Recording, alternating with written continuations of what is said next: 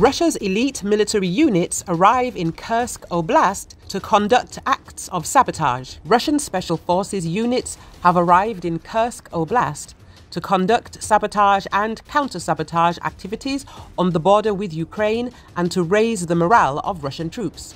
Ukrainian National Resistance Center announced it.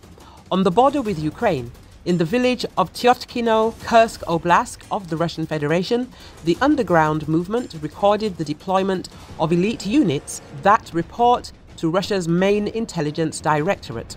In particular, according to the underground Special Forces groups of the 3rd Separate Guards Brigade of Special Purpose, Tolyatti, Samara Oblast, and the 22nd Separate Guards Brigade of Special Purpose, Stepnoy, Rostov Oblast, arrived there. According to the National Resistance Center, the main tasks of the units are counter-sabotage activities in the border zone after successful partisan operations, acts of sabotage, and raising morale among discouraged units of the Russian armed forces along the border.